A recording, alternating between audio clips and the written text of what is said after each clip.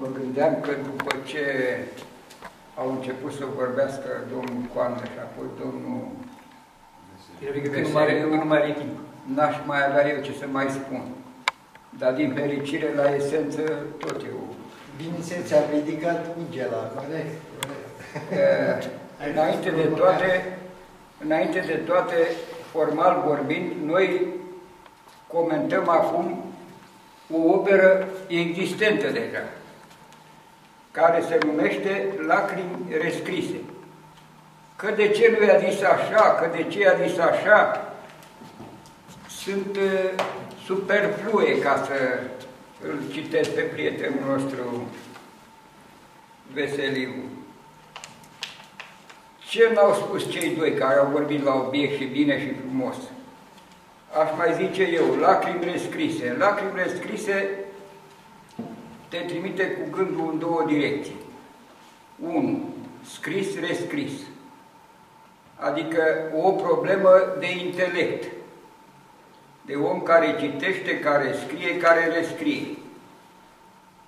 Adică o poezie calofilă, livrescă, în sensul bun al cuvântului, pentru că poetul zilelor noastre este intelectual. Poezia e scrisă de oameni care au citit înainte niște cărți, nu este o simplă izbucnire a păsărilor care nu sunt înzestrate cu rațiune omenească. Deci, poetul, după părerea mea, trebuie să aibă o cultură vastă. Iar doamna Popescu are cealaltă jumătate, lacrimi. Lacrimi înseamnă vrând nevrând suferință. Chiar la lacrimi de bucurie tot suferință înseamnă. Astfel încât titlul volumului exprimă cel mai exact conținutul cărții. Lacrimi rescrise, adică suferința. Trăită și retrăită. În cazul nostru, în poezie, pentru că poezia, arta în general, înseamnă o suferință. Să mut un pic termenii, cum spuneau dumnealor de sentimentul erotic neîmplinit. Așa este, aceea creează suferința. În cazul nostru, suferința aceasta este sublimată în poezie, ceea ce este un caz fericit. Și trebuie să spun că acest volum este la fel de bun ca altele ale altor poete mai cunoscute sau mai renumite și a altor poeți, pentru că se scrie foarte mult în vremea de azi și se scrie bine. Ce se va întâmpla?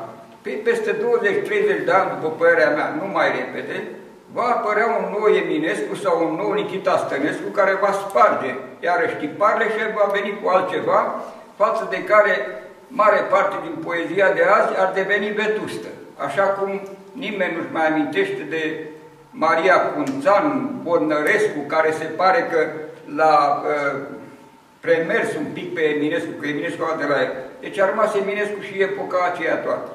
Așa și atunci, dar până atunci noi suntem oameni care, în lipsa acelui geniu ce va veni, ne bucurăm de acest eveniment cultural, cartea acestei doamne Constanţa Popescu.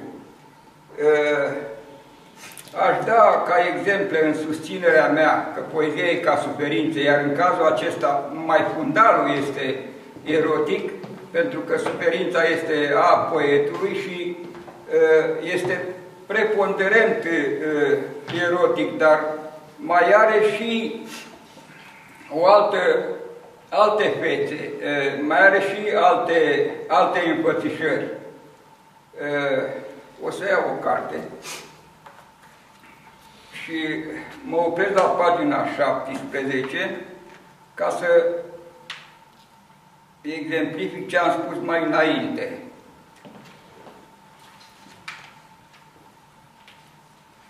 Exersez popasul iubirii, al înțelegerii, al cunoașterii. Deja am depășit acel fundal aparent îngust al eroticii.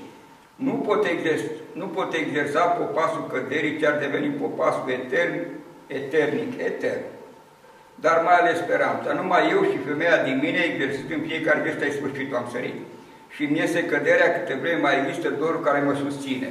Asta depășește cadrul propriu-zis erotic și este o poezie de cunoaștere, o poezie de simțire frumoasă. Aceasta ar fi poezia care exprimă cea mai mare, exprimă cea mai mare parte a cărții, dar mai sunt și poezii de notație, mai puține. Cred că este mai proaspătă, mai aproape de simțirea autentică a poeziei în acele poezii de notație, cum am notat eu, am notat poezii de notație. Poeziile de la pagina 40-41, să vedem titlurile, și mi se par mai personale, mai puternice, mai ardente. În esență este o carte bună, bine apărută în peisajul de astăzi al liricii românești, nu numai dâmbovițene, pentru că, așa cum au spus cei doi, nu este cu nimic mai presus de alte cărți de poezie, această carte de poezie, de alte cărți de poezie apărute în altă parte. Am pus punct aici și vreau să mă refer la editura Rora, a prietenului Grigore Grigore. Alunașul. Dacă editura Rora e a noastră, a tuturora, se întreabă azi Bianu, cine vine și cu banul? Mulțumesc frumos! În secret!